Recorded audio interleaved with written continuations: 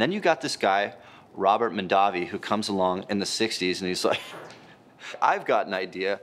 I'm gonna open up a winery. And not only a winery, like a huge, ambitious winery. Like I wanna take down the French. I wanna make the best wine in the world here in California at a time. It's like imagine the economy goes down in like 2008 and you're like, I wanna open up a car manufacturer in Detroit. That's what Robert Mondavi did with wine. The guy has got brass balls, man.